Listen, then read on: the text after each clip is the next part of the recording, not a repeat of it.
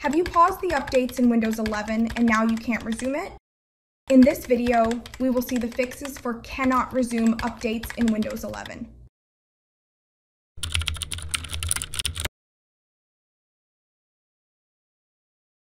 On Windows 11, you can pause the updates for 1 week. So for some reason, you decided to pause the updates in your Windows 11 PC.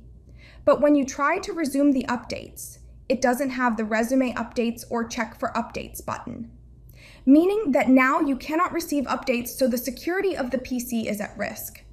To fix this issue, we will use the Registry editor. Press Windows plus R button, type regedit, and hit Enter. Click on Yes in the UAC pop-up. Now here in the Registry editor, you need to copy the registry address from the video description and paste it on the address bar, then hit Enter. You will reach to the settings of the Update Policy. In here, you need to open the paused feature date value. You can see it has some date written. All we have to do is delete this date and click OK. Next, you need to do the same with the paused quality date. Open it and delete its value, then click OK. Next, we have to expand the UX folder listed here after expanding settings. In here, you need to delete a few registry entries that are causing the update pause issue on your PC. The first key you need to delete is Pause Feature Updates End Time. Click Yes in the confirmation pop-up.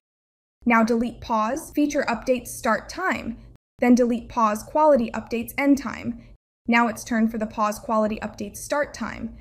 Now delete Pause Updates Expiry Time.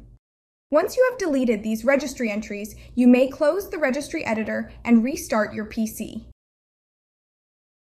After restarting, visit the Update section in the settings. Now you can see the updates are resumed, and you can see the Check for Updates button is there. Click on that button and install the available updates. Now your PC is receiving critical security updates, and it is secure.